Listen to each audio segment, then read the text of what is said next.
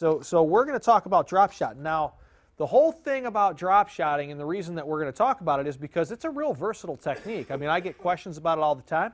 There's people that really like to drop shot fish. There's a million different ways you could do it. You could do it from, it's very prominent in California. It's very prominent on the East Coast, and it's very prominent from Ontario down to the southern United States. It originated in Japan, so I mean, it works all around the world to catch bass. It's a very, very effective technique.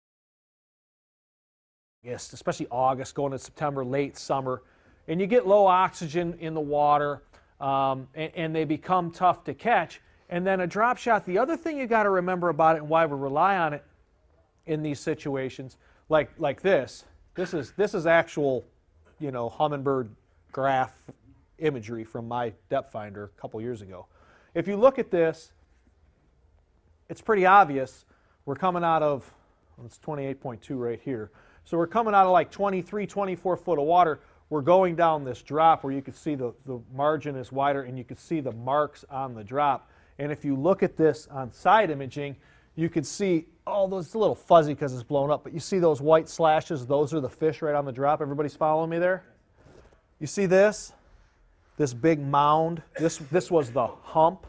This was the top of the hump, 22, 23 foot. You see what's on this? It's nothing. Smooth. You see what's on this? Nothing. And in between where it drops, what do you see right here? Rock.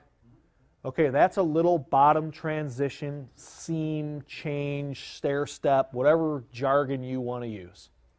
And that's where the fish live. So when we're out and we're going to fish in big water, and we're going to fish in 4 foot waves, or the wind starts to blow like we were talking about the last time, and you get these big monster waters, well, the fish are not here. Nor are they here. They're only right there in 27, 28 foot of water. That can be pretty easy when you drive over the creek channel or the hump or the ledge or the drop off on your small lake, and they're in 27 foot of water, and you throw your marker buoy out and you go back up and you flip your trolling motor in and you set down your coffee and you grab your rod, you throw it over the marker buoy, it goes to the bottom, you lift it up, it goes thump, you set the hook. Well, on these lakes, as soon as you dump your coffee dumps when you set it on the deck and you're going up and down and you could barely stand on the front deck, the fish are still there, okay? You know it and I know it and they know it and they will bite, but just getting your bait to them becomes a huge, huge issue. Now, traditional bottom bumping baits like tubes or jigs will work, or hula grubs or football jigs, and at times those could be the best thing you can use. Blade baits in certain situations, heavy baits that get down at the bottom, but those baits have a tendency to snag a little bit more. And then also, once we get in that summer funk, the fish just kind of, smallmouth especially, will kind of get off of stuff that's crawling on the bottom. Nothing is automatic in fishing except for the Senko, right? That's what I tell everybody. They go, you sponsored by Yamamoto? I go, nope, I buy them just like you. And I get ticked off every time I use them because I go through a million of them. Nothing is automatic, but that shimmy fall of that super slow bait. Now, if we take a heavy jig, if we take something like a big tube or something that gets to the bottom, we're kind of losing that feel, right? But if you take a drop shot and you have a leader that's that long and your sinker goes shoom and hits the bottom, what's that bait do? It just goes like a weightless Senko. It's one way to put that. Granted, it's not as good as if that Senko was allowed to drift by itself all the way down to the bottom, but it's a pretty close second once that weight hits the bottom and you're fishing real easy and your line's swinging around and the current and the bait's swinging around. It's that super subtle technique, but it's on the bottom in 28 foot of water instantly. That's why it's the most efficient deep water finesse, true finesse tactic you can use.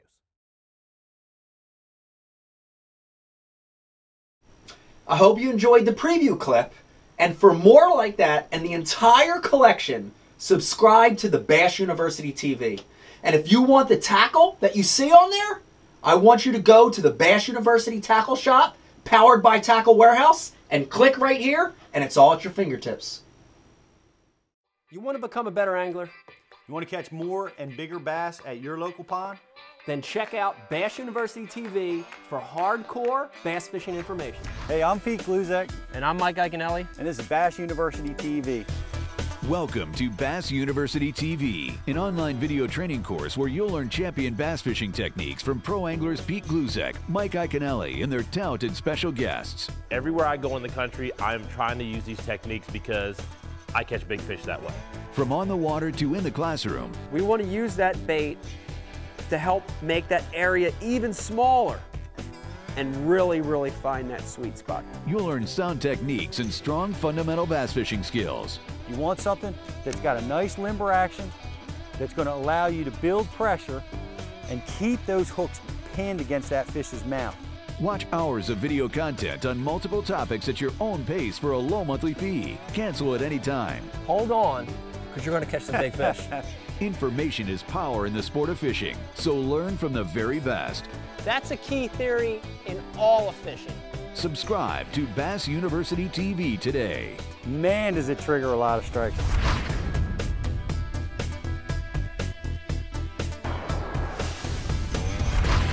Here's the part that you're not going to hear anywhere else. This is the Bass University TV exclusive.